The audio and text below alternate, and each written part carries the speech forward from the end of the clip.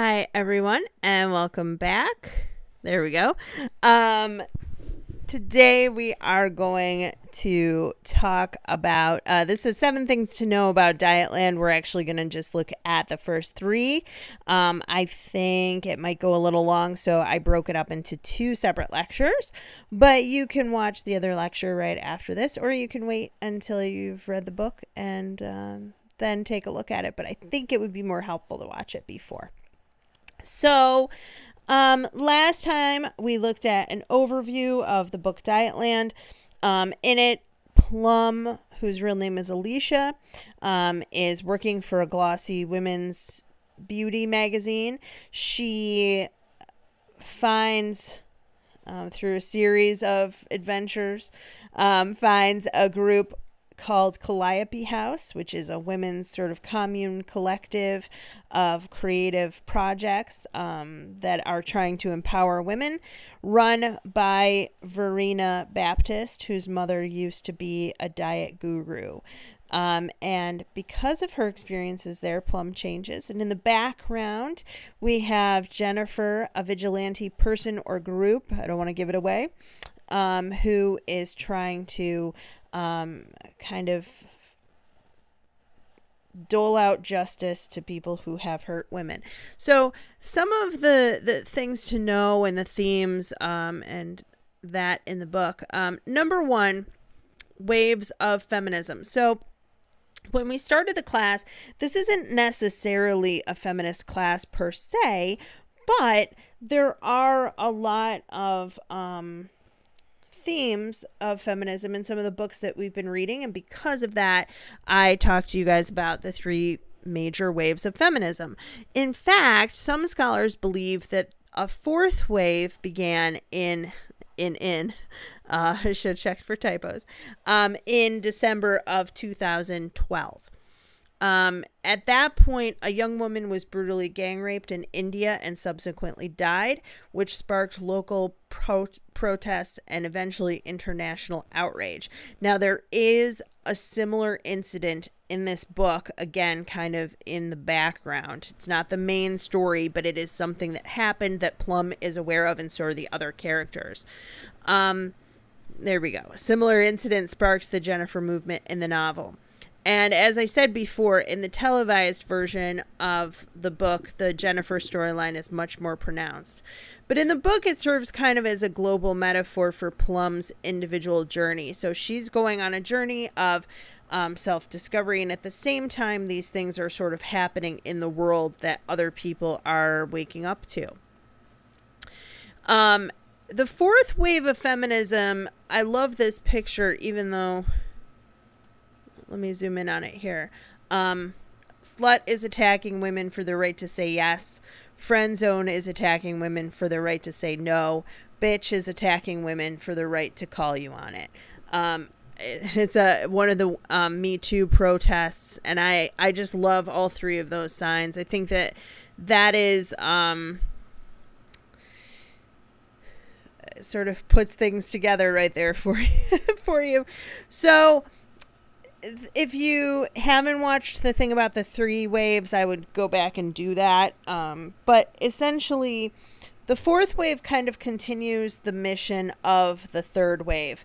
So looking at diversity, extending rights to people in other countries, and really has a specific focus on sexuality and body politics. So a lot of the 3rd wave of feminism were things like equal pay for equal work, and things like of that nature. But specifically, the 4th wave looks at sexuality and body politics and critiques cultural norms such as slut shaming, body shaming, sexual harassment, and rape culture. The movement is also marked by the use of social media as a tool of empowerment and social justice. And I think that this is one of the reasons that this really has become a global phenomenon, because prior to the internet, a lot of countries sort of were in relative isolation. I mean, we would get news from people, but the internet really directly connects people in various countries. I'm involved in an organization for school, and when I go into Zoom meetings, there are people in that meeting from Singapore, Israel, Ireland, Scotland, England, Finland, I'm missing Australia, New Zealand, France, and a few others that I'm forgetting. So my point is that really social media has some negative impacts, but it can be used as a tool of empowerment and social justice. Now, out of this, you get things that could be positive or negative, such as like the so-called cancel culture, where in some cases, like with Bill Cosby, he had raped over 50 people, and social media was used to allow some of those women to have a voice who did not feel like they were empowered to do so before, and they were afraid and had been thinly threatened. Other times, the cancel culture is somebody says something that a few people don't like, and suddenly they have, somebody on YouTube, for example, loses all their followers. Or someone is... right now, what's going on with J.K. Rowling is sort of, there's a lot to it. She made transphobic comments and an essay, and then a lot of people are no longer reading her books, calling for her movie to be canceled. Then she tried to kind of write an essay that explained why she felt the way she felt, and that's sort of ongoing. So I'm not, commenting one way or another, but I'm just saying this is how social media has been used as a tool for social justice. But really, this is directly connected to the Women's March in 2017, the Me Too movement, which began around 2015, and that is when our book was written. So the book was published in the midst, or possibly just before all of this going on, and really reflects a lot of these cultural sentiments. So here are some of the Me Too protests. This is South Korea, Hong Kong.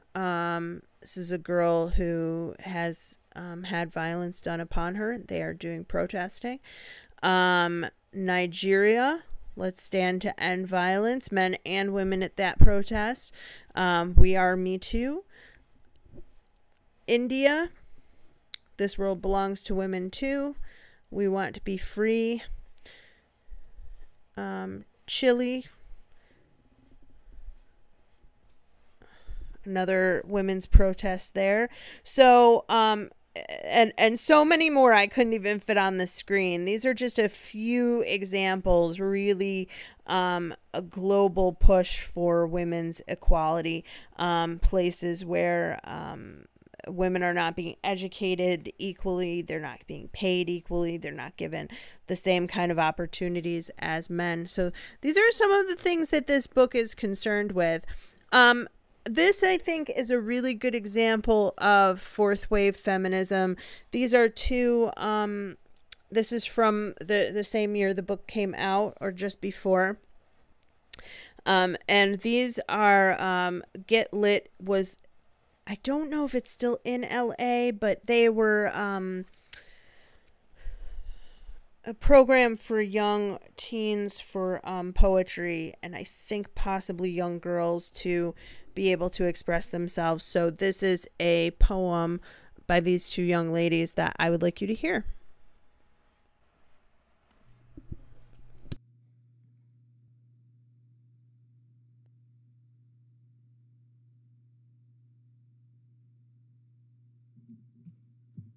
Knock, knock. Who's there? Rape joke. Rape joke? Rape joke who? Rape joke who's not fucking funny. Don't worry, we're good victims. We won't cry too loud or demand your attention or ask for trigger warnings.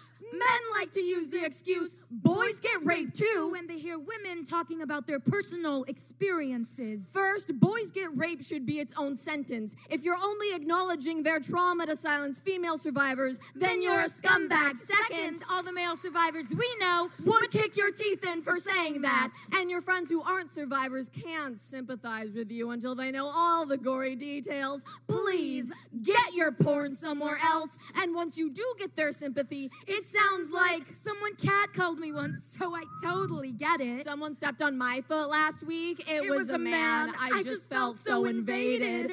And to the boys who write poems. To raped girls, don't worry. There's good men out there. The light at the end of such a dark tunnel. They'll hold your hand in court and everything. Thank God I'll get some thoughtful dick someday. You know, those poets will tell you. Violets are growing in the shadows under your eyes. They're not violets. It's skin. I know it's skin. It's good skin. It's gonna be skin regardless of what metaphors you attach to it. You'll be there when I cry. Until my eyes get puffy and red. You won't be tearing off my lace panties. Because they were expensive. And they make me feel like I'm worth something. Once you figure out that the only time I deep throat is with a feeding tube at the psych ward, you'll be gone. And if you do want a healing relationship, how do you talk about it when the language is rooting against you? Hey, wanna bang? Screw. Naomi, everything is so violent. How to flirt with a rape survivor. Approach slowly and cautiously. Do not make any sudden movements or loud noises. Hey, baby, I've got anxiety, depression, PTSD, and crushing sexual insecurity. You want to come back to my place and hold my hair while I vomit? And then there's feminists who feel entitled to our poetry and narratives because, as they say, under the patriarchy, like all women are constantly threatened by rape. What does that make us? Hold on, Belissa. I'm turning into a statistic! Holy pepper spray, Batman! I can only see in binary! The ones look like penises! Quick, Anne, you've got to pull it together for Slut Walk! Truly, nothing helps rape survivors of all gender, ethnicity, and economic level than rich white girls walking around half naked while collaborating with the police. Because the cops historically are so good at supporting victims and catching rapists, getting real tired of Slut Walk slogans too. Don't slut shame me. How about do not refer to me as a slut ever? Real men don't rape. Oh shit, must have been a ghost then. Consent is sexy. Lingerie is sexy. Consent is a basic human right. You guys are supposed to be the adults we look up to, but we went through our moon goddess phase in 7th grade. Humor helps trauma. We just want to know that you're laughing with us. We can joke about it because it's ours to joke about, similar to how our bruises are ours to poke at and yours to keep away from.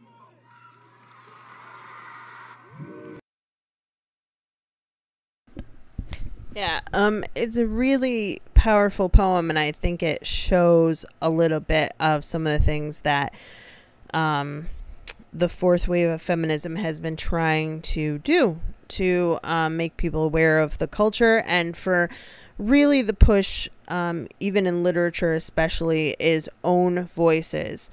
That it's the people who have had these experiences who are talking about them. And as these girls point out, as these young women point out, not other people co-opting their story.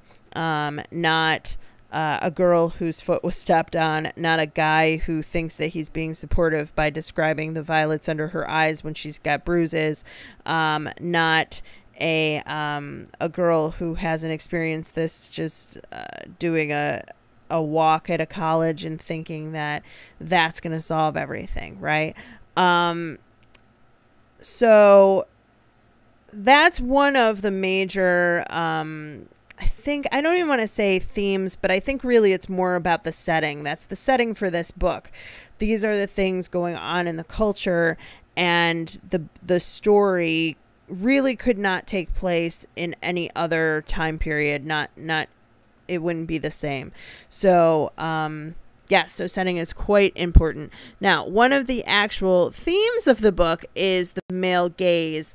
And to explain this a little bit, feminist theorist Laura Mulvey developed this term in 1975 as an feminist offshoot of the theories of Michel Foucault.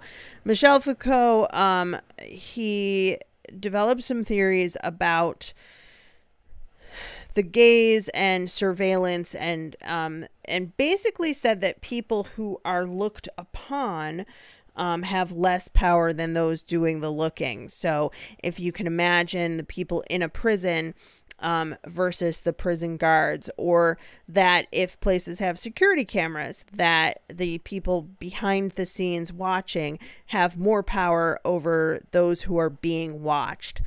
And Laura Mulvey kind of said, essentially took this and said, well, there's a male gaze, and in these terms too, I don't want to exclude anyone, but the theories were kind of based on a heterosexual male gaze being a dominant way of looking at the world. And it's the act of depicting women in the world in visual arts and in literature from a masculine heterosexual perspective. So a lot of what we're talking about in the novel has to do from this very typical, as the girls in the video just said, the patriarchy, the heterosexual male perspective, which is interesting because there are lesbian characters in the novel, and Plum herself is heterosexual but almost asexual in a way. But at any rate, this is an example of the male gaze, and people were talking about, has this changed? And this person said no. Then versus now, it's sort of the same, that women are being depicted as sex objects. The gaze presents women as sexual objects who then really only exist for the pleasure of the male viewer. It's particularly true of advertising, where women's bodies are cut up to sell products. Here is an example of an advertisement. I think possibly for the shoes, maybe. But this young girl, I think when she did this, she's under the age of 10 for sure. And it was a whole spread of advertisements of girls dressed up like women. When you have this idea of the male gaze, and when that's pervasive in culture, what basically happens, they've found, is that women are considered attractive only at a certain age. So meaning that their fertile years, possibly from, age 18 to, let's say, possibly 30, right? So what happens is, if that's the case, a lot of times young girls are sexualized to make them look older. Older women will then do things to make themselves look younger because they're not considered attractive, by many, at least. So then you have things like dyeing your hair and having plastic surgery and trying to lose weight, and getting things like fillers in your lips or cheeks to make you look younger, skin treatments, right? All of those types of things. But this also happens particularly in pornography. Often depicts images directly from a male perspective in such a way sometimes only the female body can be seen, or no male faces are visible, almost as if it's really being looked at from a male's perspective. And we won't get too much into this, but there are certain types of pornography that don't involve men at all, which are particularly popular for this exact reason.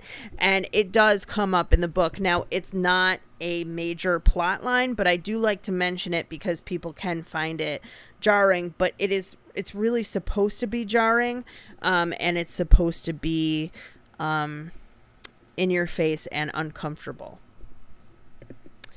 And this culture really hurts everyone. So women who are considered beautiful are not valued for anything else, and they're trapped by their own by these types of beauty standards. They're devalued for their intelligence, and and only valued really for their attractive qualities, which again, then when they become older, that becomes problematic.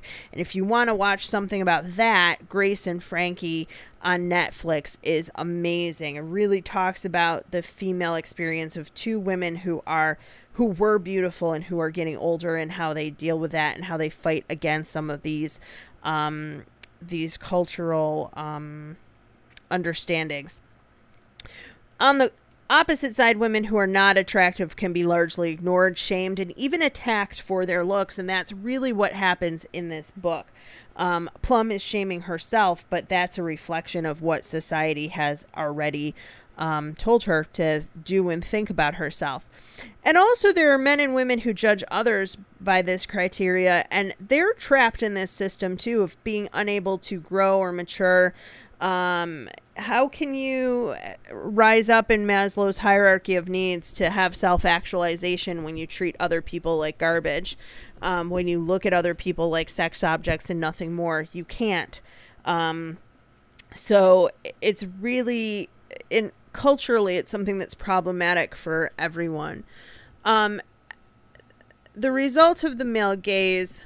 So what do we do then when a woman is not visually appealing according to cultural norms? To some men, a woman who is unappealing can just be ignored. And I have seen this happen. I have a friend who was dating someone and eventually married him. And when he met her other friends, a couple of them he did not consider attractive, and he sort of went up and down with his eyes to body check them, and then turned away and did not even talk to them. And there were only, I think, maybe 6 of us there. So to not talk to 2 people because you find them unattractive, it's part of the, and again, he's part of this culture. I don't even think that he would have known that he did that. It wasn't something he did consciously. I think it was just something that he looked at them and was like, you're not worthy of my time or attention. And these other, 3 or 4 people are. Sometimes to a few people, and again, not all people, but to a few, and this is not just men who do this either. I've seen women do this as well, but for some people, a woman who is fat or seemingly unattractive in some way is so disgusting that she should be abused or ignored. In other words, in this view, women only exist to be quote unquote fuckable. I hate to swear here, but this is the term used in the book. Fuckability comes up quite a bit, and I want to talk about it here. I really wish this were an in-person class in some ways, but it's not. So here we go. Basically, if a woman is not fuckable, she should not exist. So here are some examples of advertising. This is, I'm going to zoom in so we can actually see, this is, I believe right here, what they're advertising, links, but you wouldn't know that because the central focus is right there, and possibly right there, the pinup pose. And doesn't everybody cook in their underwear and high heels? It's a little bit funny to me, but that's a way of, they say sex sells because they're using her body as a marketing tool. This is an even more disturbing ad. It really looks like she's about to be sexually assaulted while several people kind of look on to this happening. The way that she's being pinned down, the ad is for Dolce & Gabbana, but the men are there circling the woman. She's the center of things, and this is part of the rape culture that the 4th wave of feminism is trying to change. This is a meme. Hair everywhere, different eyebrows, dirt in eye, unexpressive mouth. My dog wears the same collar. Loose clothing equals fat. 2 out of 10. it's a little bit of a joke, but it started as something not a joke, and it just sort of shows the way that even women who are superstars and considered beautiful, uneven nostrils. I wanted to find a picture. Megan Fox is beautiful, and then they find one picture of her thumbs, and they say, oh, that's gross, I wouldn't be with her, right? So again, breaking people down because they're not seemingly perfect. Another result of the male gaze, I have the same text there. Sorry, guys. So the first result of the male gaze is that if a woman is beautiful and she is fuckable, then that's all that we care about. On the opposite end, you have that if they are not, then they shouldn't exist. So this is from Reddit, where hope goes to die. You're fat and awful. This is somebody responding to the person above.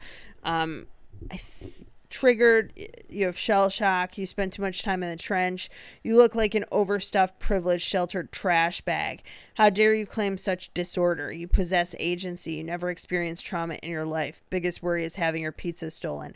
So the person above was talking about how they had PTSD, and that had led to an eating disorder, which then led to them being overweight. And yes, she did. She's a garbage human being. She needs a gulag. That's a Russian privilege.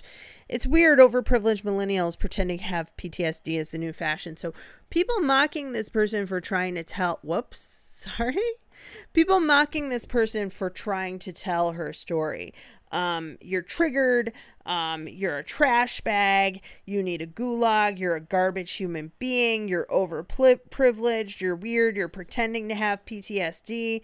And they really have no idea what this person has been through. I believe, if I remember correctly, I took this screenshot just of this, but from the entire thread, that it was some kind of a sexual trauma that led them to have PTSD. But no, according to this person, their biggest worry is having their pizza stolen. And it is possibly a small group online. But these are pervasive opinions that lead to other things. We'll get to that in a moment. So this meme, I love blind dates. That's why all my dates are blind. Again, mocking her for her size, even though she's not. I think she's a pretty girl. Has big boobs, trade off. As if this person wouldn't be worthy of having a relationship. But she does have big boobs, so I guess that's okay. You can see what I mean, possibly, I hope at least here, looking at people as sexual objects only. And really what that says is, you are here for me, and therefore you should conform to what I want, and you should look the way I want you to look. And you're not here for yourself. You're not here for anyone else. This objectification is really a type of dehumanization. Worse is the violence that comes as a result. So historically, when countries go to war, they have dehumanized the enemy. And I liked this from a different slideshow with a different professor. Dehumanization is the psychological process of demonizing the enemy, making them seem less than human and hence not worthy of humane treatment. This is exactly what we're talking about with people who feel this way about people who are overweight and or otherwise in their eyes unattractive. You are demonized. This is your fault. You are to blame. You are not as human as I am. You're not as good of a person as I am because of this, and therefore I'm not going to treat you in a humane, kind way. By making the enemy seem less than human, they are able to attack, take away their human rights, and commit atrocities against them. So, for example, this is a political cartoon from the 1940s. Material conservation is a I'm not going to read that phrase. But the Japanese leader here portrayed as a rat getting caught in a trap to encourage people to conserve materials. So basically early recycling in the 1940s, that they would conserve materials and therefore more materials could be used to help with the war effort. But here, the racist depiction of this Asian leader dehumanizes the entire race. And then what did it lead to? It led to Japanese internment camps in the U.S. It leads, to the ill treatment, the racist treatment of people of Asian descent in our country. They had their homes and jobs taken away from them. They were put into these work camps. So this is just one historical, for crying out loud, this is just one historical example. And in a similar way, dehumanizing women by turning them into sex objects meant only for the pleasure of another allows violence against women to be considered acceptable. And here is, the two are directly connected. Objectification leads to dehumanization, and that leads to violence. It is very easy to be violent against a person that you don't consider a real person. And here is an example. I didn't think of Iraqis as humans, says U.S. soldier who raped 14-year-old girl before killing her and her family. I didn't think of them as humans. And that is not an indictment against the military as a whole. My husband is a veteran. I think that many people in the military are doing noble things for our country. But this is one example of someone who really dehumanized the enemy in his mind to the extent that he was raping a 14-year-old girl. And the book Dietland is really focusing on this phenomenon, which is really only starting to be studied. This is from a study in 2019. Many dehumanize people with obesity. And here's what it says. Many people, including those who are overweight themselves, view people with obesity as less human or less evolved.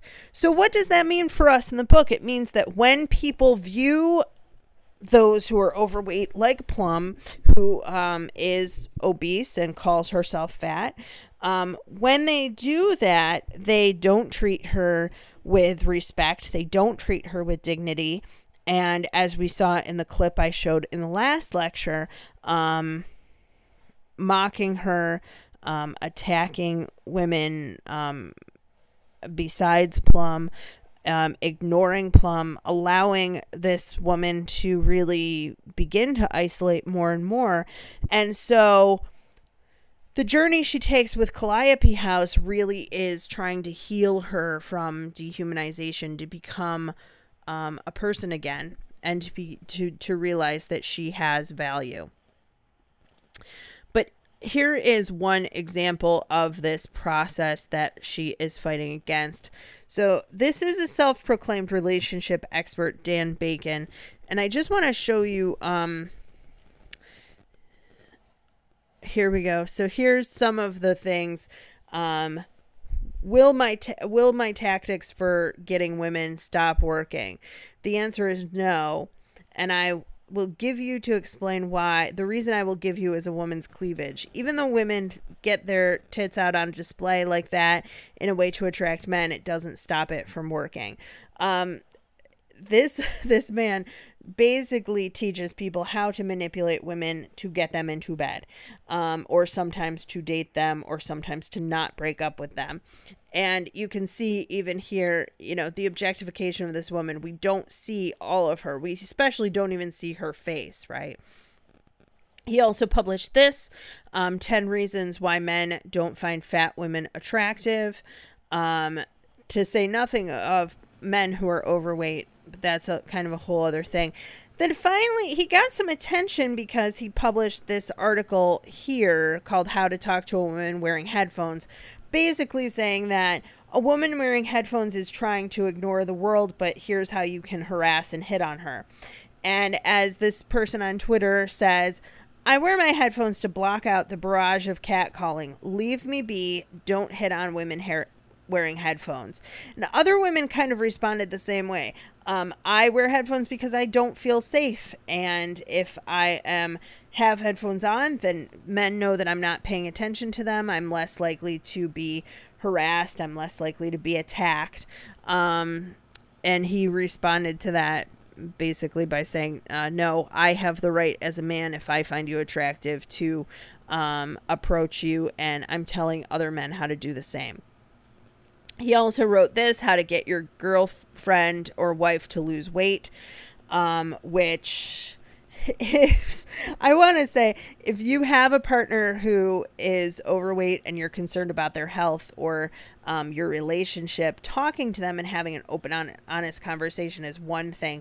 But this guy is talking about basically, here are some subtle put downs that you can use so that she feels bad when she's eating, or she feels bad about her body, so that you can get her body looking the way you want for your pleasure.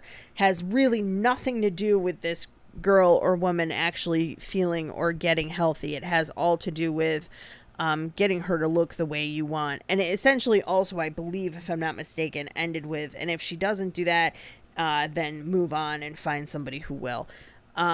And then that's the type of dehumanization that then leads to this. He answered this reader's email. I choked my girlfriend out of anger and she dumped me. Now, I will say this. He does say in number 1, violence is not the answer, but he also says, violence shouldn't be the answer and it makes a woman feel unsafe. But most women won't do what she should, which is to think, why did he choke me? What was my part of it?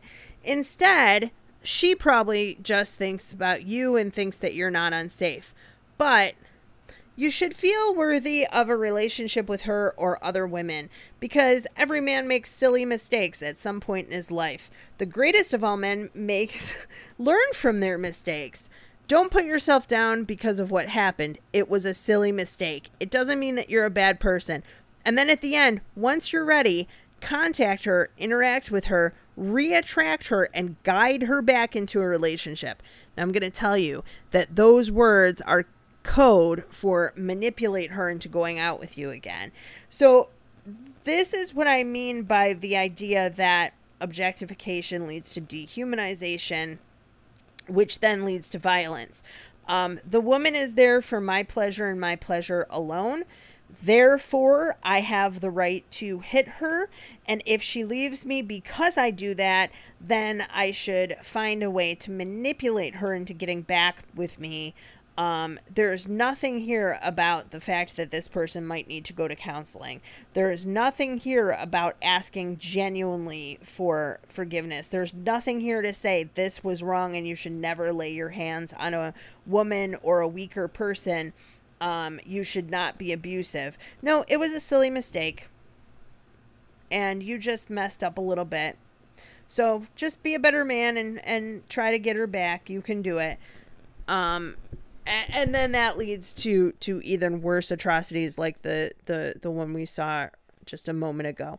And there's Dan Bacon. All of his, I would say 90% of the pictures of him online are like this, where you can see him and you can see that he's with an attractive woman, but you cannot see her face. So again, that is a body that is for his pleasure and not even worthy of fully showing to the camera.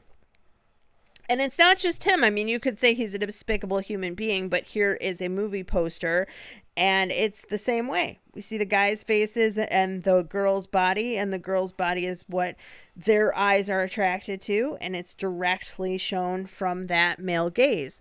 So Dietland really is attempting to demonstrate this connection between the male gaze and violence. So we see violence against women on a larger scale in the margins of the book as the group Jennifer tries to fight against crimes against women, doling out justice where the system has failed. But on a more intimate level, Plum is really treated with disgust by both men and women.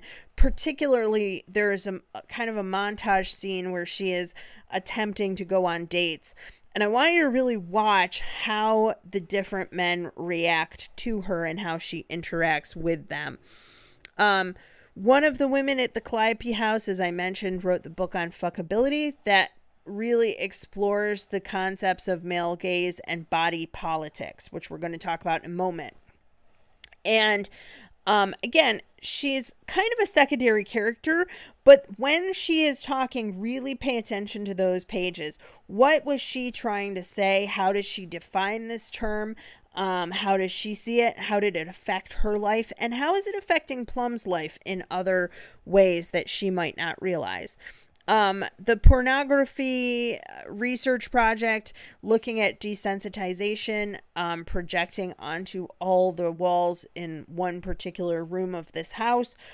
Again, it's meant to be graphic, and it's really, again, showing that when you have this kind of culture with the male gaze, that sex and love are totally divorced from each other. Sex in this book is not talked about in terms of intimacy, and it's really quite backward that you don't have any loving relationships where sex comes out of that as a way for people to express how they feel about each other. Sort of the intention of sex, what it's meant for. That it's really about,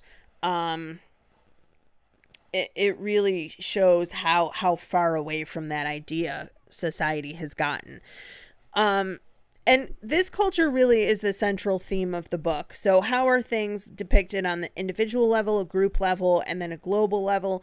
How are women empowered to fight back, not just with Jennifer, but in other ways? And also, how are different characters affected by this male gaze and the resulting culture it creates? So Kitty, who runs the magazine, seems like a villain, but really might be shamed by her own sexuality, unable to fully claim that because she's living in this heteronormative male-driven society, and also trying to keep up with beauty styles and trends that she's growing a little bit older for. Verena is trying to make a better world for hurting women. She's the one who runs Calliope House. Verena's mother was really entrapped by a diet of her own creation, and that part of the book to me is fascinating. You could have written an entire book just about Verena's mother, and I would have read that too. And Plum, who struggles with sex, intimacy, personal relationships, and shame. So all of those characters, as well as the others I didn't mention, I want you to really think about how this culture affects each one of them. Body politics. So body politics is part of the fourth wave of feminism, as is kind of deconstructing that male gaze. And it's about the political struggle of people to claim control over their own biological, social, and cultural bodily experiences. So things like appearance, health, self-care, sexuality, sex, reproduction. Georgina Whalen is a scholar, and she wrote, seemingly personal issues associated with the body, such as rape, contraception, hair and clothing styles, pregnancy, or sexual harassment, were not traditionally seen as political, and thus were outside the provenance of political science. But bodies are at the core of the political order as markers of status and power. So it's interesting, you know, that things like rape or sexual harassment weren't seen as political, and yet there were times in our history as a country where birth control was tightly regulated and not available. You would have to be married to get it, and you would have to, prove certain things. At one point, different things were illegal in various countries. Pregnancy and abortion are political issues. Health care is a political issue. Sexual harassment is a political issue. And yet there was nothing kind of bringing all of these things together. So there are some things that are, again, personal, and some things that are, I'm sorry. My dog is starting to whine at me. I don't know if you can hear that. I hope not. Some things that were personal and some things that were more global. And body politics is really intensely personal. And people are starting to look at it as, these are political issues. In a study conducted in 1997, Fredrickson and Roberts argued that sexual objectification of women extended beyond pornography to society generally, which is sort of what we've been talking about. So it's not just in porn that women's bodies are prized above their intelligence, creativity, etc. I think it's interesting that this study didn't take place until 1997, but they found that there's a standard emphasis on female appearance that causes women to take a third-person perspective on their bodies as they examine and critique their bodies as if they're not intimately connected to them. So, my butt is big, my thighs are flabby, my arms are... I have, what do you call it, chicken arms, or there's a pimple there, as opposed to looking at your body as a whole. Do I feel strong today? Do I feel powerful today? Do I feel sick today? Right? And this is really psychological distance women may feel from their bodies might cause them to dehumanize themselves, which kind of plays into that idea of dehumanization. When that occurs, then people are more likely to commit violence against themselves. Cutting, as we saw in that clip last time, self-injury, eating disorders, extreme dieting, extreme exercise, all of those things, because the person feels like I'm not worthy. And if I'm not worthy, then I should do these things. I hate my body. It doesn't do what I want. It doesn't look the way I want. As opposed to having a holistic view of yourself, of your body, your mind, and your spirit as kind of being connected.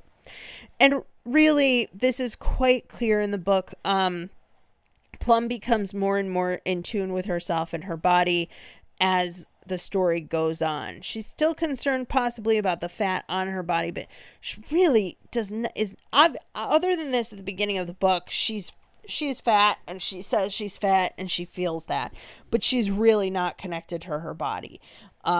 Meaning, she's not able to feel sexual desire. She doesn't really know when she's hungry. She doesn't know how her body feels. There's really no touch involved in her life. So are people giving her hugs and things like this? No. Sexually, she's disconnected from herself. At one point, there's a woman who seems like she might be attracted to Plum, and I don't even know if Plum is aware of that attraction. That's how kind of distant she is from her body and her experiences, and really is looking at herself from a third person perspective. Alicia is inside of me. Someday I can be that. I want to be Alicia someday. Well, Alicia is inside of her because her name is Alicia. That's who she is, but she's not claiming that because she doesn't look a certain way. So things to watch for: Plum's disconnection to her body, Jennifer's storyline. What is she trying to change, and how are body politics involved with that storyline? How other women relate to their bodies. There are women who are thin in this book, and there are women who are average size or whose bodies are not even fully mentioned. How do they relate to their bodies in terms of food or in terms of sexuality? What significance is the pornography project? And if you can get past, if you can't, you can skim. I don't mind people skimming that part. It's hard to read. But if you can get past that, what's the significance? How is sex described? Why do you think it's never connected really to love or to true intimacy? And I just like this poem. And I think then we end. Yep, this is where we'll end. I will choose what enters me, what becomes flesh of my flesh. Without choice, no politics, no ethics lives. I am not your cornfield, not your uranium mine, not your calf for fattening, not your cow for milking. You may not use me as your factory. Priests and legislators do not hold shares in my womb or my mind. This is my body. If I give it to you, I want it back. My life is a non-negotiable demand. Marge Piercy. And I know I had some mispronunciations there, but yeah, not a cornfield, something to be plowed, not something, uranium mine, to be mined for, what the person wants, not something to fatten up or to slim down, not a cow for milking. Her breasts are her own, not somebody else's, not a factory just for somebody else to put something in there to produce something. Religion or the government doesn't necessarily hold shares in her. This is her body, and that's different than saying that she belongs to God. I just want to make that distinction for people. This is specifically, you know, the leaders don't have a say. And that's really what this book is about, really what it's talking about. In particular, food and weight and how those play a role in body politics. I think even more than sexuality, but those are things that I'd like you to look for. So in the next lecture, we're going to take a look at some of the other themes. These I really wanted to hit the three biggest points.